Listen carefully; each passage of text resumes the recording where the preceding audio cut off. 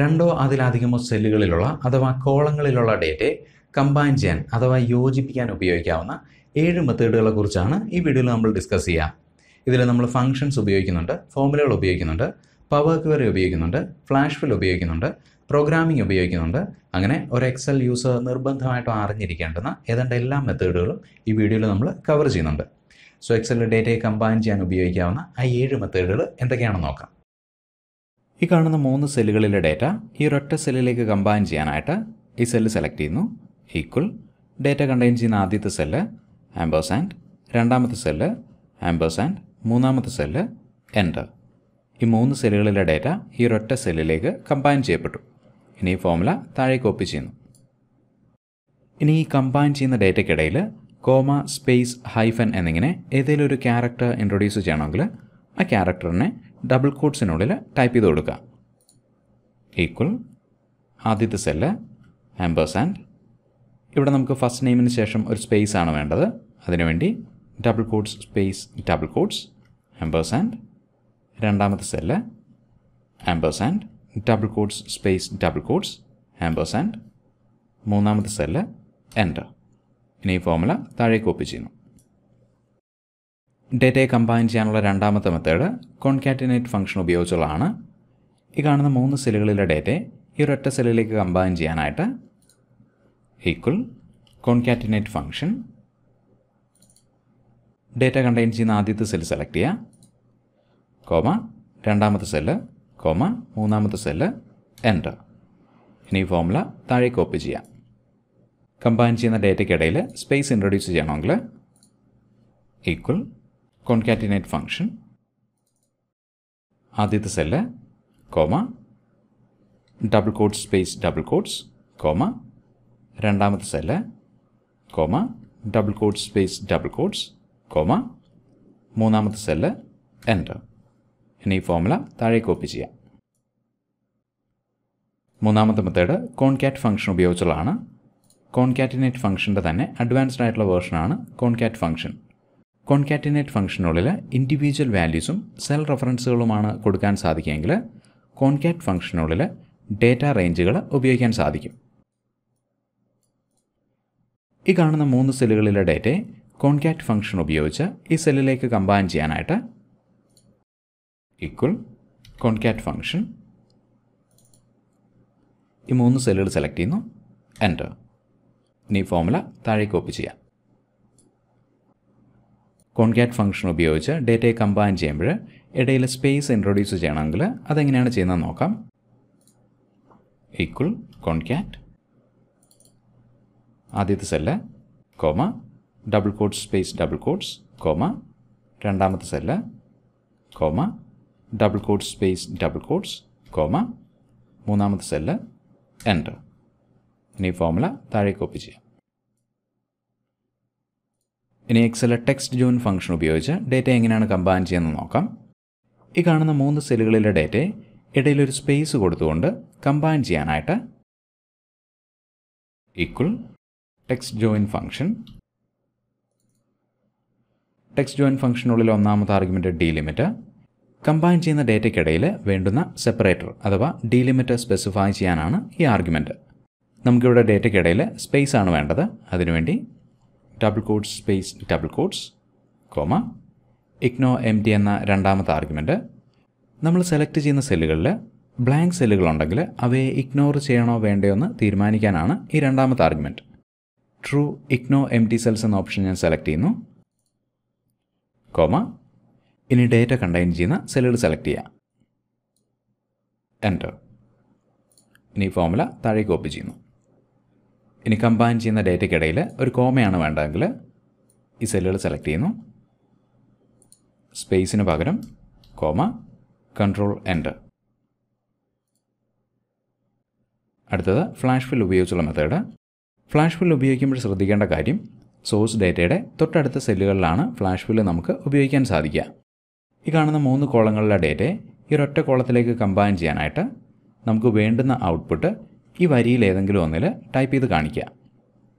ഉദാഹരണത്തിന് Elon Musk 50 enter.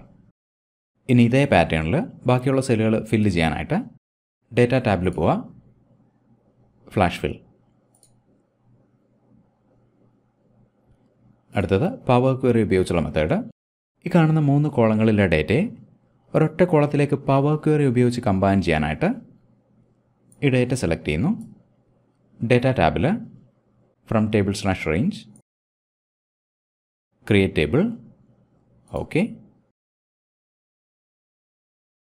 നോക്കുക, നമ്മൾ സെലക്ട് ചെയ്ത ഡേറ്റ എക്സലിൻ്റെ പവർ ക്വയറി എഡിറ്ററിലേക്ക് ലോഡ് ചെയ്യപ്പെട്ടു.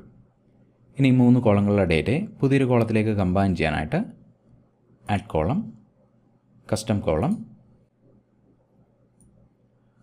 പുതിയ കോളത്തിന് ഞാൻ നെയിം ആൻഡ് ഏജ് എന്ന് പേര് കൊടുക്കുന്നു. എന്ത് പേര് വേണമെങ്കിലും കൊടുക്കാവുന്നതാണ്. അടുത്തതായിട്ട് ഇനി പറയുന്ന ഫോർമുല ക്രിയേറ്റ് ചെയ്യാം. First name ആംപേഴ്സാൻഡ് double quotes space double quotes ആംപേഴ്സാൻഡ് last name. നോക്കുക, നമ്മുടെ ടേബിളിലെ കോളങ്ങളുടെ പേരുകളാണ് ഇവിടെ ലിസ്റ്റ് ചെയ്തിട്ടുള്ളത്. First name ആംപേഴ്സാൻഡ് double quotes space double quotes ആംപേഴ്സാൻഡ് last name ആംപേഴ്സാൻഡ് double quotes space double quotes ആംപേഴ്സാൻഡ്. ഈ മൂന്നാമത്തെ കോളത്തിലുള്ളത് സംഖ്യകളാണ്. ഈ സംഖ്യകളെ ടെക്സ്റ്റുമായിട്ട് കമ്പൈൻ ചെയ്യുന്നതിന് മുന്നായിട്ട് അവയെ ടെക്സ്റ്റാക്കി കൺവേർട്ട് ചെയ്യേണ്ടതായിട്ടുണ്ട്. അതിനുവേണ്ടി number two text function bracket open ചെയ്യുക. ഏജ് എന്ന മൂന്നാമത്തെ കോളം ബ്രാക്കറ്റ് ക്ലോസ് ചെയ്യുക. ഓക്കെ, നോക്കുക, ഈ 3 കോളങ്ങളിലെ ഡേറ്റ ഒരൊറ്റ കോളത്തിലേക്ക് കമ്പൈൻ ചെയ്യപ്പെട്ടു. ഇനി ഈ ഡേറ്റയെ എക്സൽ വർക്ക്ഷീറ്റിലേക്ക് ലോഡ് ചെയ്യുന്നതിന് മുന്നായിട്ട് ആദ്യത്തെ 3 കോളങ്ങൾ ഞാൻ ഒഴിവാക്കുകയാണ്. അതിനുവേണ്ടി ഈ കോളത്തിൻ്റെ കോളം ഹെഡറിൽ റൈറ്റ് ക്ലിക്ക് ചെയ്യുക, remove other columns.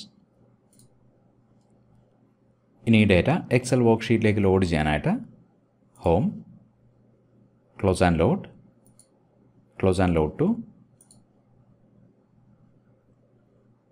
Existing worksheet. ഈ സെല്ല് സെലക്ട് ചെയ്യുന്നു. ഓക്കെ, ഈ ടേബിളിൽ ഞാൻ പുതിയൊരു വരി കൂടി ആഡ് ചെയ്യാണ്. അജയ് ആനന്ദ് 37. പുതിയതായിട്ട് ആഡ് ചെയ്ത ഡേറ്റയ്ക്ക് അനുസരിച്ച് ഈ ഔട്ട്പുട്ട് ടേബിൾ അപ്ഡേറ്റ് ചെയ്യാനായിട്ട് റൈറ്റ് ക്ലിക്ക്, റിഫ്രഷ്. ഇനി VBAയുടെ സഹായത്തോടുകൂടി ഡേറ്റ എങ്ങനെയാണ് കമ്പൈൻ ചെയ്യുന്നതെന്ന് നോക്കാം. ഈ 3 കോളങ്ങളിലെ ഡേറ്റയെ കമ്പൈൻ ചെയ്യാനുള്ള പ്രോഗ്രാം ക്രിയേറ്റ് ചെയ്യാനായിട്ട് ഡെവലപ്പർ ടാബിൽ പോവാം, വിഷ്വൽ ബേസിക്. പുതിയൊരു മോഡ്യൂൾ ഇൻസേർട്ട് ചെയ്യാനായിട്ട് റൈറ്റ് ക്ലിക്ക്, ഇൻസേർട്ട് മോഡ്യൂൾ. നമ്മൾ ക്രിയേറ്റ് ചെയ്യുന്ന പ്രോഗ്രാമിന് കമ്പൈൻ ഡേറ്റ എന്നാണ് ഞാൻ പേര് കൊടുക്കുക.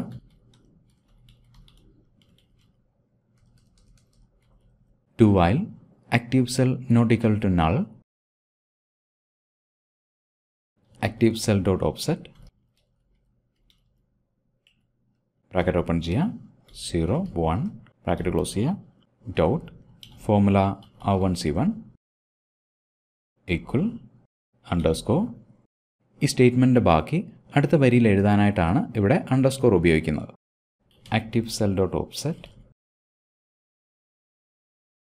0, -2 ബ്രാക്കറ്റ് ക്ലോസ് ചെയ്യുക, ആംപേഴ്സാൻഡ് double quotes space double quotes ആംപേഴ്സാൻഡ് active cell dot offset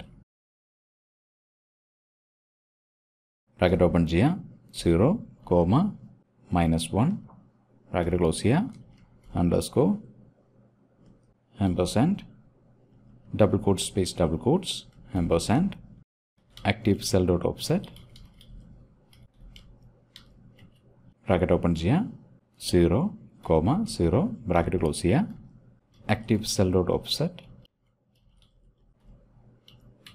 bracket open ചെയ്യുക, 1, 0 ബ്രാക്കറ്റ് ക്ലോസ് ചെയ്യുക, dot select loop. Combine data എന്നതാണ് നമ്മുടെ മാക്രോയുടെ പേര്. വിഷ്വൽ ബേസിക് എഡിറ്റർ ക്ലോസ് ചെയ്യുന്നു. ഇനി മൂന്നാമത്തെ കോളത്തിലെ ഡേറ്റ കണ്ടെയ്ൻ ചെയ്യുന്ന ആദ്യത്തെ സെല്ല് സെലക്ട് ചെയ്യുന്നു, മാക്രോസ്, കമ്പൈൻ ഡേറ്റ, റൺ. നോക്കുക, ഈ 3 കോളങ്ങളിലെ ഡേറ്റ ഈ ഒരൊറ്റ കോളത്തിലേക്ക് കമ്പൈൻ ചെയ്യപ്പെട്ടു. ഇവിടെ ഈ ഡിസ്കസ് ചെയ്ത മെത്തേഡുകൾക്ക് പുറമെ ഡേറ്റയെ കമ്പൈൻ ചെയ്യാനായിട്ട് മറ്റ് മെത്തേഡുകൾ അറിയാവുന്നവർ തീർച്ചയായിട്ടും കമൻറ്റ് സെക്ഷനിൽ ഷെയർ ചെയ്യുക. മറ്റൊരു എക്സലൻ്റ് വീഡിയോ ആയിട്ട് വീണ്ടും കാണാം. Thank you for watching and wish you A great day.